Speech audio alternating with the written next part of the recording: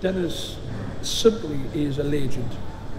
He's a legend in Parliament, he's a legend of the working class, he's somebody who speaks out when it's necessary to represent the class that he's so proud to be part of.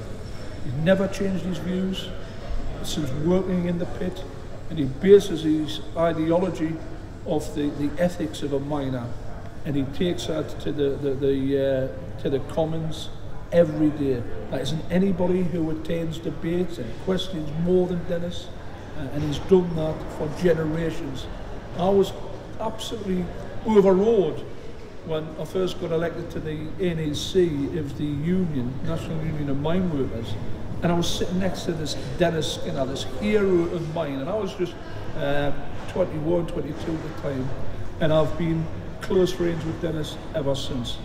Dennis Skinner is an absolute legend.